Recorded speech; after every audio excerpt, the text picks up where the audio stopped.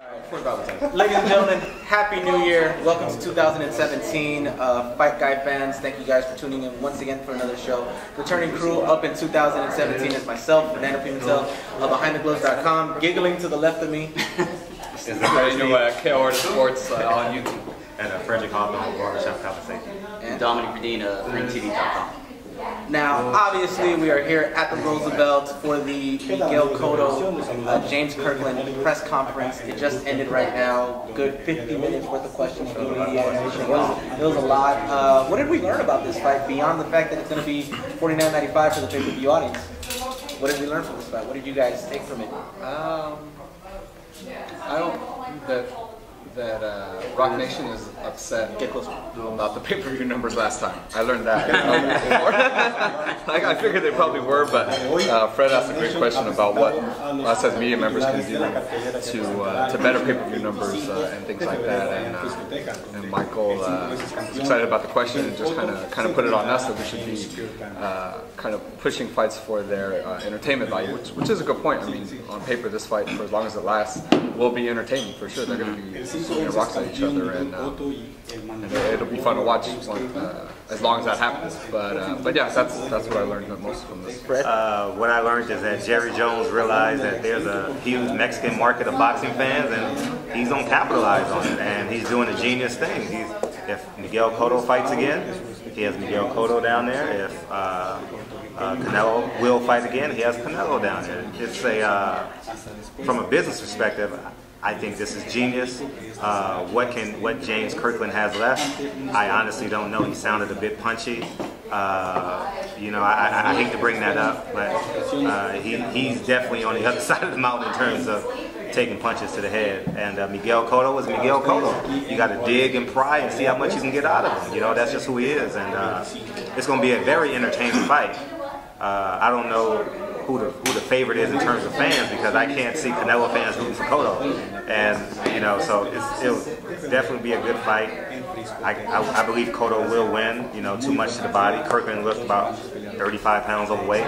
You know, looked really big. You know, and he has 5 weeks. So I mean, between laxatives and running, I think it's going to be very challenging for him to make 153. Dominic? You know, as Steven alluded earlier, Rock Nation is stressing to the public that we need to buy this fight card. I think they understand that it's going to be a challenge. It's going to be a very difficult fight to sell. On paper, it's a good fight, though. It really is. You can't go wrong with someone like James Kirkland, who has some serious power. And Miguel Cotto, he's a smaller guy, so it's going to be an interesting fight, but it's going to be a really hard sell, though. And like I said before, Rock Nation is really trying to push it. I don't know how many numbers it's going to do. You guys have any idea? Like, where well, let me ask you this: is the price point a good value for the fan? Obviously, we already know we're going to get Rigondeaux as the co-main event. That's the rumored part. Oh yeah, Franco. Right? Yeah, exactly. We're going to Who's the opponent? What's his name? Franco? No, it's somebody from Al Heyman's camp. Somebody on our stream, on the Fight Guy stream. Thank you. He said the name. I forget. I can't remember it. But it's a good undefeated fighter. Okay. For Rigondeaux. It's not like give me fight or anything. Right. So we're gonna get that, and then we're gonna get 2 other fights on the card. Rock Nation. At 39. I mean, you know, as a boxing fan, I love Rigondeaux, but when you put him on a pay-per-view in terms of trying to sell the pay-per-view, I think that's probably the wrong choice, because he has the reputation as being a boring fighter to most casual boxing fans. I mean, I love Rigondeaux, I love the way he fights, but and I'm excited now that I didn't know that he was on the card, so I'm a little more excited about this card because he's on it. But to kind of use that as your selling point of like, hey, you got to be realistic for your fight fans. It's not going to sell. Me being a real fight fan and a boxing junkie, I appreciate someone like Guillermo Rigondeaux. But let's be serious. Are you going to pay for it? Being the co-feature? I don't think so. I just don't think it's going to sell. But you know, I think this is also partially like Pacquiao's last pay-per-view was not on HBO, was not promoted by HBO, was all Top Rank, and he did 300,000 buys. So it speaks to the power, the drawing power of Pacquiao. I think this is kind of a test in Cotto's case. It's like, all right, well, he was always kind of known as the 3rd best pay-per-view selling fighter there was behind Cotto, or I mean behind Mayweather, behind Pacquiao. So, now I think it's like, okay, now you're kind of in the twilight of your career. You're already talking about retirement. You're fighting an entertainment, exciting fighter. So well, I guess we'll see what it does. We all understand why this fight is on pay-per-view, right? Yeah. I mean, Miguel Cotto simply cannot get paid what he's guaranteed if it's going to be a fight on HBO, regular HBO, and HBO doesn't really have the money to back it up, unfortunately. So again, it's an interesting fight. I like the fight. If you really love boxing, I mean, support the sport, man. Yeah. I was just going to say, the fight was set up so Cotto, I mean, I hate to be very pragmatic. The fight is set up so Cotto can get a hell of a knockout in the 7th round. Go to the body the first 6 rounds. Kirkland drops his hands. He knocks him out with a headshot. That's supposed to happen in this fight, right? Now, with Ann Wolf, I'm telling you, if they promote Ann Wolf and James Kirkland, and they doing what do you call them Japanese planes? Kamikaze. Those kamikaze missions that they go on in terms of training. We won't. You can get some more buys out of it. I think the humanistic point of this to sell the fight is the humans that are involved, the human interest, I would say. She should have been here. She should have been here. Yeah, she should have been here. I think the media would have had a lot. We would have loved her. I've never interviewed her. Yeah, Never have either. Yeah, neither have I. And wait, who's the owner of Rock Nation again? Jay-Z. Yeah. Why is he never here? He should tweet out something to promote it. I don't understand. And he lives here. And he lives. I don't get it. I simply don't get why you would own or create your own boxing promotion company if you can't even support it. Just show your face. Yeah. I mean, dude, you know how many more pay-per-view buys you'll get just for showing up? Or just tweeting it out. I don't get it. Really? I Just simply tweet it don't out. Like, understand. order it on pay-per-view. Have your social media team do it. You don't even have to do it. Just Exactly. make it come from your account. Have a cutout of yourself. Had Ann Wolf been here, I mean, like from interviews I've seen, like she pops off. You know what I mean? She'll get angry. She'll get intense. She's very protective of James, even when James wasn't fighting with her. Like I wanted to see that. I wanted to hear that. I think. I mean, and I didn't ask James anything today. I know Fred did ask him a couple questions, but James wasn't getting a lot of questions today. But had Ann Wolf got a lot of questions directed towards her. Now, before I go off on that, the opponent for Guillermo Rigondeaux is Moises Flores. Yeah, it's Flores, so it's a really good fight. That's a good match. 25-0, 17 knockouts. But going off of what you just said right now, in boxing we have these discussions, the A side and B side, and we've been to many press conferences. We've been to Porter versus Broner. Broner popped off, but Porter always said his things and everything like that. Do you really think Kirkland just took over this whole B side role and just decided to stay quiet and submissive throughout this entire time? Like literally, everything was directed to Cotto.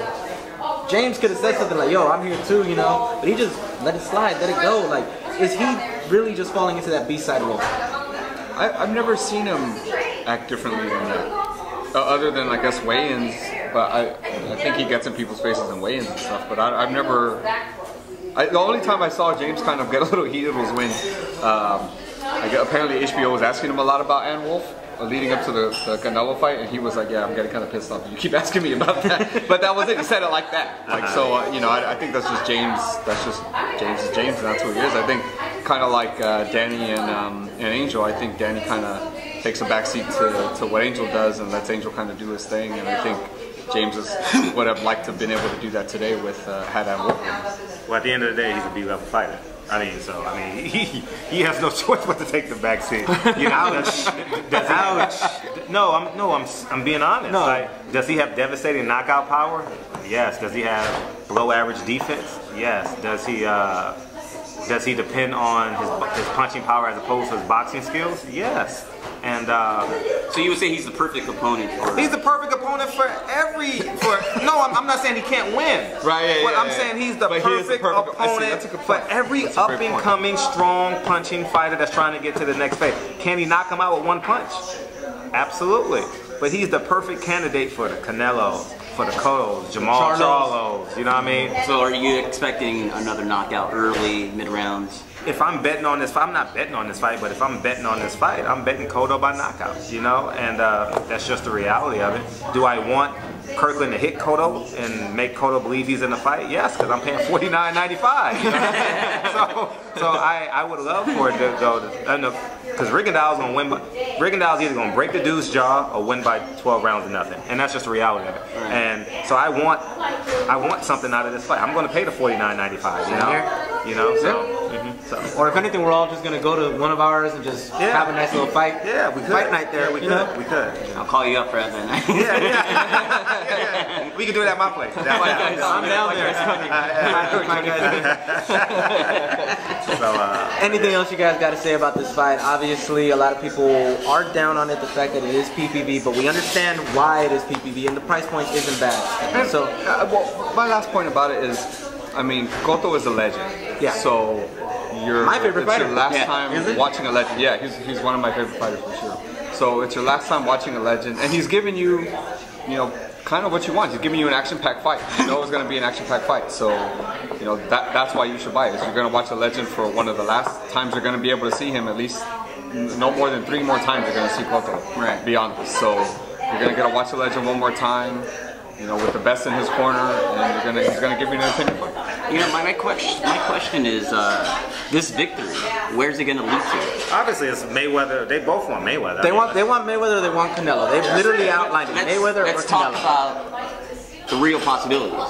Will Mayweather come out of retirement for Miguel Cotto? It did sell well last time, 1.5 million and everything. It did really good. It did really good. So and it was a great fight. And it was a great fight. And see, the only downfall I see about that is this: that in that first fight, Miguel Cotto had that 154 belt and everything. Right now, he's doing this catch weight at 153, meaning that Floyd might want to drop him down a little lower. And we heard what Freddie said. He likes catch weights. Miguel himself said he's been on both sides, and he's not coming back down to 147. I thought Freddie said he didn't like catch weights. He didn't, but he does. He did, but he understands it's a Texas fighter. So that's why it's like, you know, him dropping down to this fight to 153 means Floyd will try to drop him down to 150. You know, so it's like it's give and take with it. But honestly, realistically, this is a road to Canelo. Canelo wants to fight 3 times this year. We're hearing Chavez. We're hearing Triple G in September. This opens up December for Miguel Cotto versus Canelo, the second fight, the rematch. Which the first fight was entertaining. It was really good. I could see it as a draw, honestly. I thought it was fun. I actually had it. I had Cotto winning 7 rounds of 5. Same here. Same here. Then I rewatched the fight and I flipped it. Canelo 7 rounds. And that's exactly how fights are. Some fights like that, Ward Kovalev, you could flip some rounds here and there, depending. I've never flipped that fight, but you can. Kovalev lost that fight the moment it was signed. Was written in before the fight started. I just admitted it. Now, obviously, you guys are going to get more from us of the Fight Guys. We have a very busy fight month schedule coming up. Like on Tuesday, we have a media workout with Leo Santa Cruz, Mikey Garcia, and Dijon. Then we have the Danny Jacobs versus Triple G press conference on Wednesday. And it's going to be a fight. Gives me chills. Not that I've heard, but I only know Tuesday and Wednesday. But if you find out something about Monday, let me know, please. But we're gonna give you guys a lot more in 2017 than we did in 2016. We got a late start there, but trust us, this year's gonna be big, and we have a big giveaway coming up. So stay tuned for that. We'll let you know about that very shortly, and just stay tuned. Any closing words? Yeah, and I'll just say, y'all do just put $10 in the pot, buy the fight. Someone bring the chips. I don't know what the Puerto Rican beer is, but get the Coronas, get the Tecate, whatever the Sol, whatever it is. Hang out. Get some rum. Hang out. Everybody put in $10 and hang out for a night. You know, if you want the sport to 10 survive, days after Valentine's Day, so you know you're gonna need some time with your fellas. You're gonna need that time. You gotta recoup. Gotta get your testosterone. Like Steven said, this is gonna be the final year that you get to see a legend, Miguel Cotto. Both Pacquiao and for that matter. Yeah, true. So guys, in closing, Fernando Pimentel for BehindTheGloves.com. Dominic Redine, RingTV.com. Steven Cureño, KO Artist Sports on YouTube. And Frederick Hawthorne, Barbershop Conversation. Subscribe to everybody. Yeah. More importantly, subscribe to mine. Here, just one final breakdown. Subscribe to Ring TV and IFL. Subscribe to KO Artist Sports. Subscribe to Barbershop Conversations. and subscribe again to The Fight Guys. You can also subscribe to Dominic Verdeen. Yeah, subscribe to his. I got a lot of shit going on. Follow us on all our social medias. Facebook is The Fight Guys. Instagram and Twitter is TheFightGuys_. And thank you guys. Again, big 2017 coming up, and we'll let you guys know. We'll see you at the fights. Thank you. Why you gotta pop me for?